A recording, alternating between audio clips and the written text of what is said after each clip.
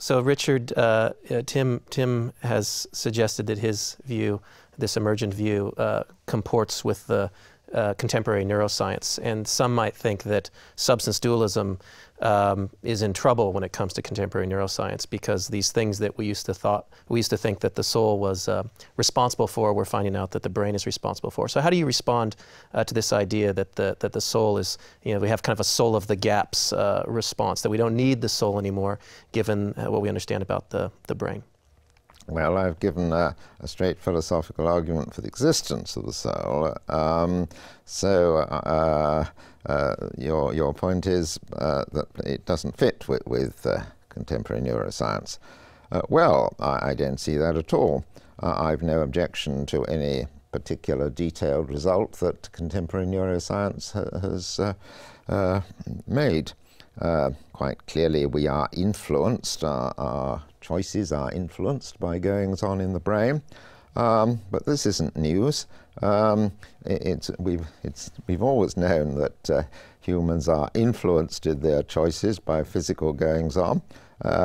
It's well known that if people haven't eaten for 24 hours, they feel hungry and they are inclined to eat. This has been known for millennia. All that neuroscience has done has been to add a lot of further bits of information of that sort. Neuroscience has told us the mechanism by which lack of food causes the desire to eat. And neuroscience has pointed out other mechanisms that are at work causing desires. But neuroscience has never shown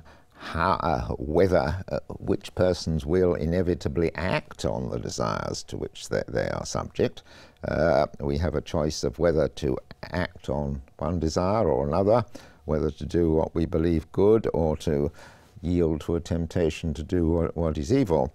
And no result of neuroscience has shown that we can't do that. Some results of or rather some statements of neuroscientists about what they have achieved seems to be a manifestly false account of what in fact they have achieved. To go back for a moment to neuroscience and the existence of the soul, Tim, Richard made the claim earlier that no amount of contemporary neuroscientific evidence is going to show that there isn't any such thing as the soul, understood in a dualist sense. Do you agree with that? And then if so, how is it then that you made the claim earlier that you think this emergentist view comports better with biological evidence, including neuroscientific evidence? Good. I think I probably agree with Richard that neuroscience is, at any rate, unlikely to demonstrate the non-existence of the soul understood as a purely mental substance. Scientific theorizing is always a matter of putting an interpretation, trying to put the best interpretation on observable facts.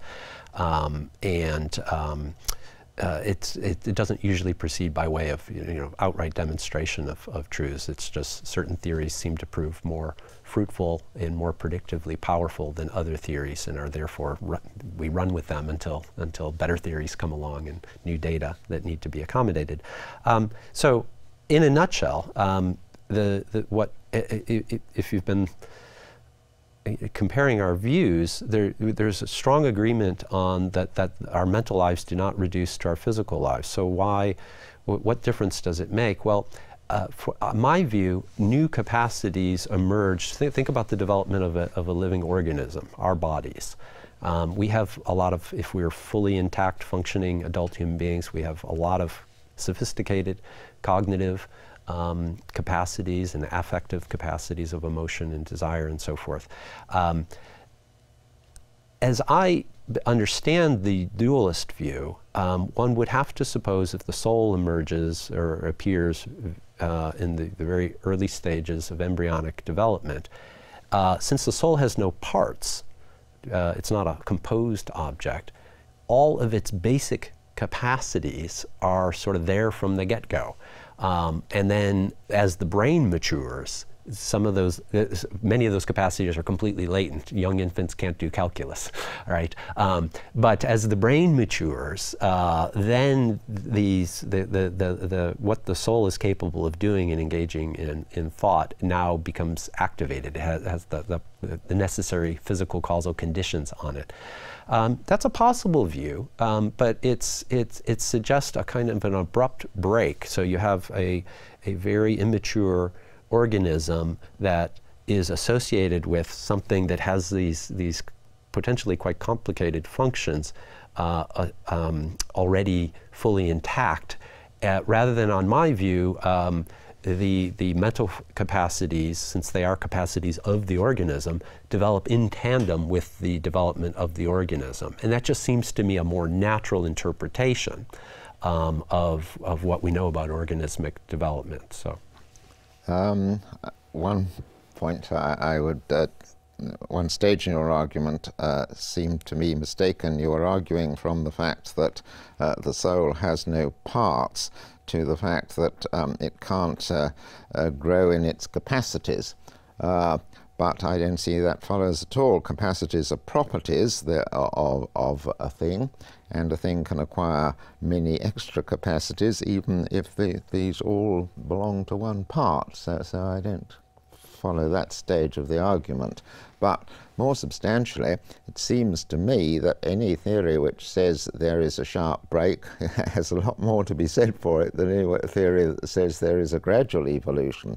Because you took the fetus developing into the child, but if we take, for example, the gradual development of the human race from inanimate matter over time, 4 billion years ago, nothing had any feelings or thoughts.